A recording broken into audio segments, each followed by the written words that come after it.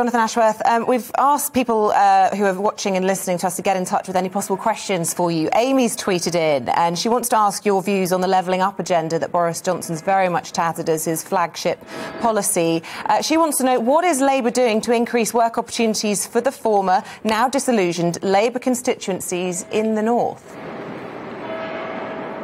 Well, you've got to provide people with decent jobs. That means you've got to provide people with decent transport links, because, I mean, I represent the city of Leicester now, but I grew up in the north. I know that the lack of transport links can be a huge barrier to people getting into work, but also I know there's a lot of, and it does tend to be mums, although it doesn't necessarily should be mums, but it does tend to be mums who can't get into work because of the huge childcare costs. You've got to provide people with decent childcare. But I also know that employers, and I talk to firms all the time in my role as Shadow Work and Pension Secretary, think that the job schemes that are in place, the Kickstart scheme it's called, just simply isn't working, because they're not providing them with the young people with the skills and abilities that they need. So we need a job scheme that actually gives people the skills that businesses and firms need and want to fill the vacancies that they're struggling with.